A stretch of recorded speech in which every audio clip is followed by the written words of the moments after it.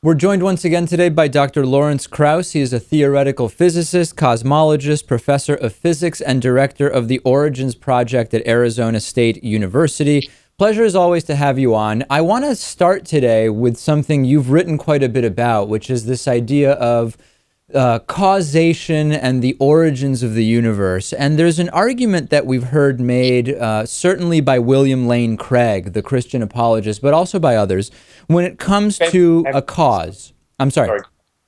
No, go ahead. I was going to say Christian apologist and famous scientist. No, go on. And famous scientist, exactly. Which basically the argument is as follows, right? All things that exist have a cause. The universe exists, therefore the universe has a cause for its existence, which William Lane Craig and some others say has to be God. Can you give us a kind of simple explanation, if there is such a thing, for why that logical reasoning is not logical to you? Well, syllogisms are only logical if the assumptions behind them are correct and not extrapolated beyond their domain of validity. What do you mean by cause? And say you observe that all things you see have a cause. It's not so clear when you come to quantum mechanics that that's true in the real world. First of all, secondly, even if it were true, and the universe had a cause, that does not imply any divine cause. It's when I was countering him, I used the example that 10% of all mammalian species are gay. William Lane Craig is a mammal, therefore, and the point is that you can't extrapolate beyond what you know. The universe has taught us that it is stranger than we can imagine, and it could be that the universe has no cause, in the sense that at the beginning of time, at the beginning of space, when the Big Bang happened, and when our universe presumably popped into existence, space popped into existence, but space and time are tied together by general relativity, and therefore time popped into existence. It's quite possible that time itself as a quantity did not exist before the Big Bang. If that's true, then the whole notion of cause and effect has to be looked at more carefully, doesn't it? Because cause assumes that there was a time before. That may not be the case, I should say. We don't know because we don't have a quantum theory of gravity. But it's not clear that our classical notions of what are sensible in the real world apply. In fact, it's quite clear that our classical notions of what is sensible in the real world don't apply everywhere. As I've often said, an electron can be in two places at one time. That appears to be logically impossible, but it's only logically impossible because we rely on classical reasoning.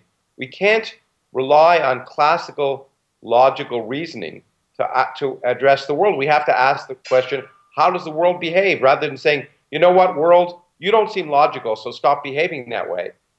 We just have to force our beliefs to conform to the evidence of reality. When an electron, when an atom emits a photon of light, it happens spontaneously in quantum mechanics.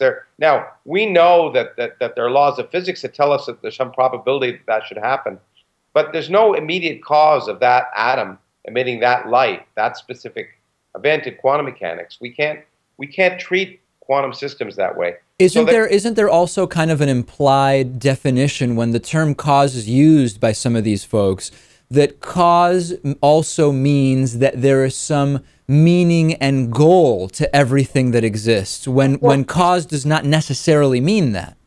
Well, exactly. Cause, I mean, the assumption is cause means purpose, but cause only means purpose when there's a purpose, and in general, there doesn't have to be. So as I said before, even if there was a cause to our universe, even if there was a precursor to our universe before it existed, that cause can be purely physical. And in fact, one of the beauties of science is we make the assumption that physical effects have physical causes. And that works. That's gotten us from the Middle Ages to the modern world of bendable iPhones. And so this assumption that, I mean, that's the other, I mean, it's just amazing, the logical leaps of illogic that William Cade jumps to. When you assume, okay, that syllogism says, okay, there is a cause, and then he says, and that cause must be God. It's like, oh, well, hold on a second, and then a miracle occurred. Well, that falls kind of into the God of the gaps fallacy, right? Which is anything we can identify that we can't explain must have been God. Well, it's like UFO people who say anything they can't explain is a UFO. We want to believe. The point is, we are hardwired to want to believe in UFOs and gods and that sort of thing. But there's no reason to jump to that conclusion when there's something you don't understand. To say it's God, it's sort of a God of the gaps argument. In this case, it's just a completely unwarranted jump. You could say, there was a cause, and the cause was the multiverse, but he wouldn't like that.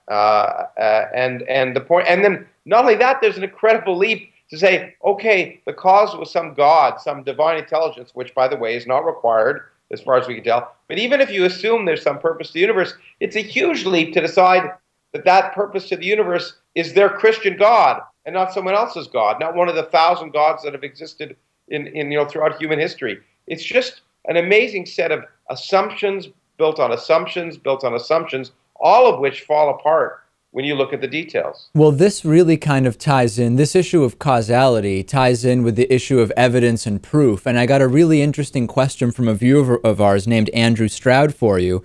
And he says, the scientist Victor Stenger, in his book God, the Failed Hypothesis, asserts that science can prove that God does not exist. And Christopher Hitchens, if I recall correctly, always maintained that science, at least in its current form, cannot prove or disprove the existence of God. Where do you fall on this? Well, it's obvious. I fall on it and fall on the side of science. Science cannot disprove propositions that are unfalsifiable, that are vague, that cannot be tested.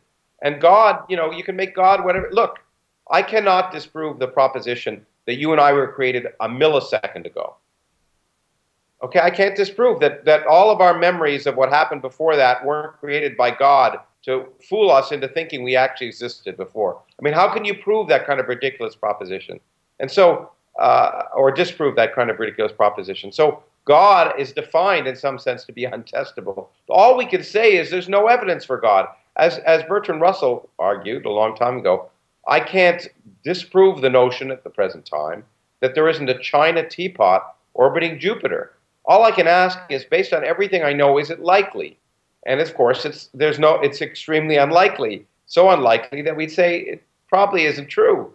And that's the way it is in science. We ask about degrees of likelihood and unlikelihood, and everything we know about the universe shows no evidence for purpose or design.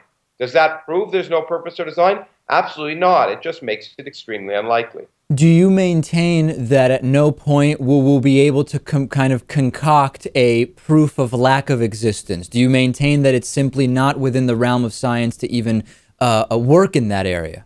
Well, science, I mean, first of all, it's not productive. We just try and figure out how the universe works, and we're doing a pretty good job.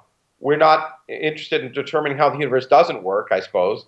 But more importantly, no. I mean, look, God is designed to be unphysical and untestable. And, every experiment you can imagine you could do that disprove God. Have people pray and have nothing happens. Well, how do you prove that God isn't listening or wasn't watching a football game that time? I mean, you try and think of a test, okay? It's like saying we can't disprove that unicorns exist if those unicorns disappear immediately upon anyone looking at them. Okay? It's the same thing. Hey, last thing I want to touch on. I recently saw The Unbelievers in its entirety. I greatly enjoyed it, recommended it to the audience. What has been the most unusual or surprising or interesting bit of feedback you've gotten to the film? Well, I mean, I don't know that it's unusual. I guess I've been gratified that a number of people have said it's dramatically affected their thinking and eased their mind. They thought they were alone. I guess the emails I get a lot lately are people who feel that they're alone or feel they're bad for thinking for themselves. And I think it's really gratifying that this film can have that impact. I mean, I think the other thing that surprised us right off was that we heard from a lot of religious people who, when we polled people, saying that they recommended the movie to their friends, which was a surprise. And then I guess it's not a surprise, but perhaps the most amusing tweet I got with the other day, which I retweeted, I think, was someone who said, "I know I'm going to hate this film and everything in it, and therefore I've rightly and justly given it a 0 and don't plan to watch it." Which was perfect. I mean, it's a perfect example of belief without observation. Yeah, it's a microcosm of what the film is about, essentially. Yeah, yeah, exactly. We've been speaking with Lawrence Krauss. Always a pleasure to have you on. Thanks so much for joining us. Thanks again. You take care.